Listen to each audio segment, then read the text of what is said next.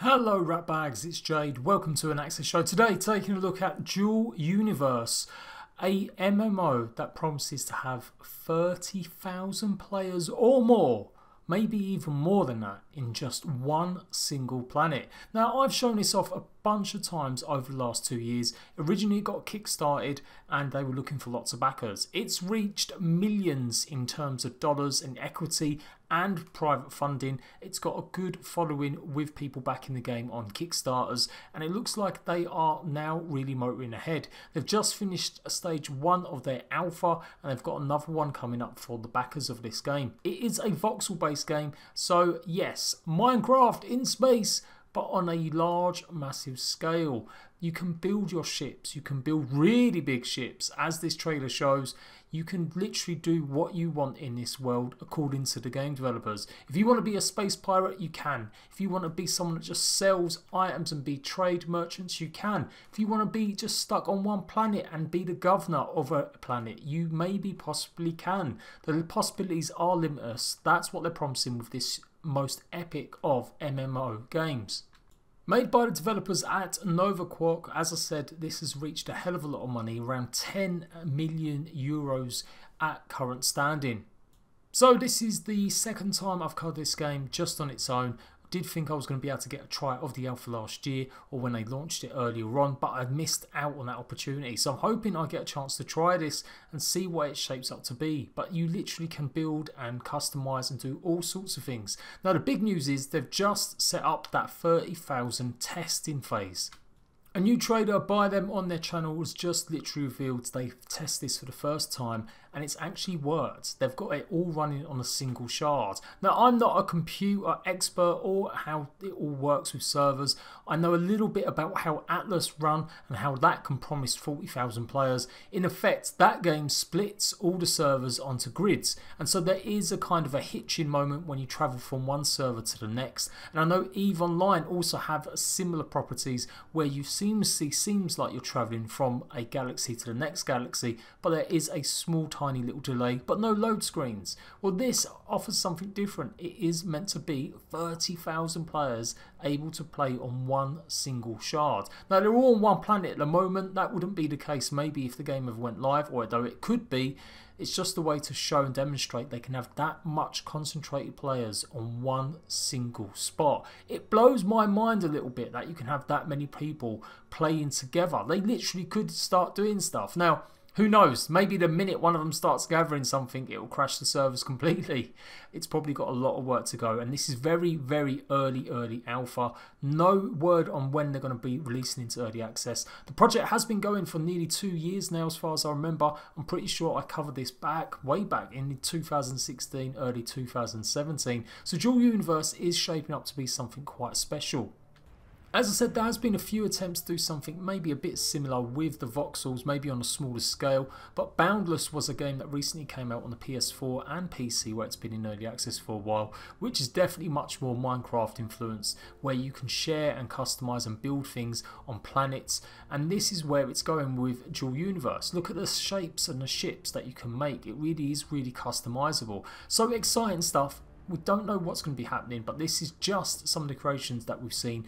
These trailers come out in the last few months, basically highlighting all the creativity from the people on the alphas, and it does look absolutely amazing. Like the fact you could customize and build your ship exactly how you want it. And I'm presuming they do have different abilities. They will have functional abilities that affect it, whether or not you're quite heavy or you're quite large. That will change and mix it up a bit. I love this one. It looks like something that Batman would be flying around, or driving around I should say.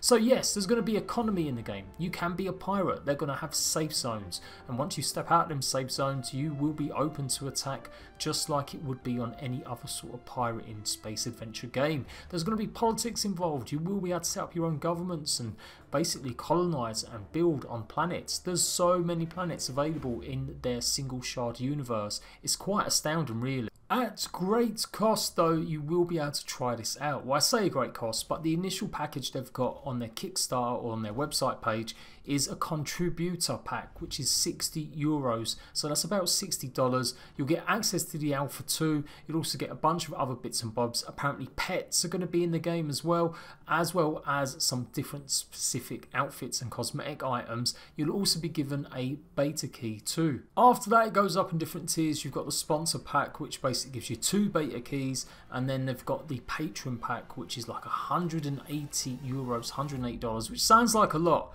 but the amount of money people drop on Fortnite skins nowadays and gold editions and special editions, I think for people looking for a big, huge, different MMO like this, they really would be willing to try it out. Who knows? Are you, or would you ever spend that much money on a game that's not even guaranteed to come out? Let me know in the comment section down below. There are some really unique stuff. They have gonna have their own in-game currency. They've got things like resurrection nodes, which basically allow you to choose your respawn, and lots of the packages come with more of these resurrection nodes depending on what tier you buy. So you may be quite limited to where you can jump from back and forth. I guess that's the whole point. It's meant to be a real universe, so you would have to travel, but I presume space age and teleporting does factor into it as well. If you was hoping to buy this game and just run around and see what can happen, well, be warned, it is going to be subscription based. You're going to have to pay a subscription every month for this. It does look like that's the way of a lot of MMOs really that do that, but I've seen quite a few nowadays going free to play and then offering the option of buying a subscription, which usually gives you currency and add-ons and bonuses and stuff like that. So would you pay monthly to be part of this? Would you be something you'd be interested in? It's very interesting to see how lots of games, mainstream AA titles and battle royales, are more and more going free to play or at least offering DLC free, whereas some of the old school games and the old school genres like MMOs are really still holding on to that subscription based effort. I will leave a link to their website. You can go and check it all out for yourself if you do want to take part of this. Is something that you may want to consider. As you can see, we're getting a chance to see more of the first person view directly and how it all builds, functioning. It seems pretty intuitive. Obviously they're doing this without the UI showing, but I have seen some trailers with the UI shown and it's pretty unobtrusive. Although a lot of this is going to change. I'm sure a lot of this is just placeholders and maybe not necessarily representative of the final game. And we have to take these trailers with a pinch of salt. I really don't think it's going to be like that as soon as you pop out. I'm pretty sure that's down to a lot of trickery. But nevertheless, the promise is there that you can do these things. It just may not be as smooth as we're seeing right now. Let me know if this interests you. What do you think about these huge, massive games? Are they too big? Do we need these type of games that offer such huge universes? Or are we quite happy with just the normal sort of games you're maybe used to playing, which only offer 100 players on a server? I am Jade. If you like this video, if you want to know more about Dual Universe, make sure you let me know in the comment section and I'll keep you guys up to date on how well this game is coming along. Until then, laters!